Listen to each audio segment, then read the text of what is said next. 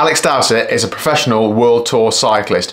He currently rides for Israel Premier Tech and he's an individual time trial and lead out specialist. In the 2020 edition of the Giro d'Italia, he won stage 8 from a long-range breakaway in which he utilised a seated attack to break away from the breakaway and solo time trial away to victory. My name is Daniel, I'm an amateur bike rider and wannabe YouTuber. I watched that race on the telly, and because Alex has a YouTube channel, I feel more connected to him, and I felt like when he won, I was emotionally connected to him somehow, so that performance has stayed with me, specifically in his post-race interview when he talked about the benefits of a seated attack, that it might incite less of a reaction from the breakaway group because it looks less dramatic and therefore looks less threatening, when in actual fact it is just as threatening, and that could have been a factor in him staying away from the breakaway.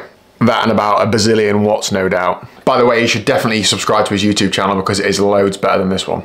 Anyway, I've been doing a bit of bike racing recently at a similar level to Alex and using the exact same power, precision and panache.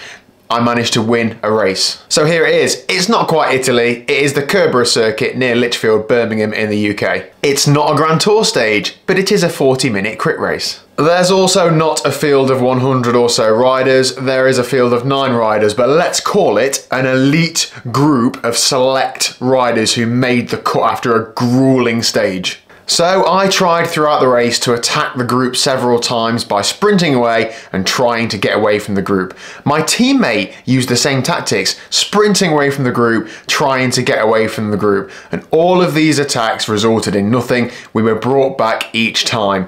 There is absolutely no way that I'm going to win a bunch sprint against these elite World Tour level riders. So therefore I had to channel my inner Alex Dowsett and think about how I was going to win this bike race.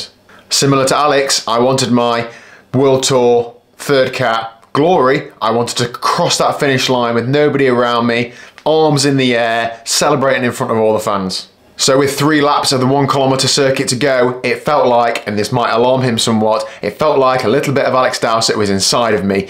And I urged myself to the front of the group, remained seated, pedalled as hard as my little legs would let me, created a gap, and then absolutely gunned it for the remainder of the race, somehow stayed away, tried to have an emotional finish line finish, nearly stacked it on the finish line, not quite the same level as Alex Dowsett, and won the race. But it was only thanks to using those tactics, that power and panache that had been inspired by Alex Dowsett that result came together. I was lucky enough to be able to collect my 10 British cycling points. I've not quite received the World Tour contract yet, but I'm assuming it's in the post somewhere. So let me know down below, what tactics or inspiration have you taken from a professional or elite level athlete and used in your racing?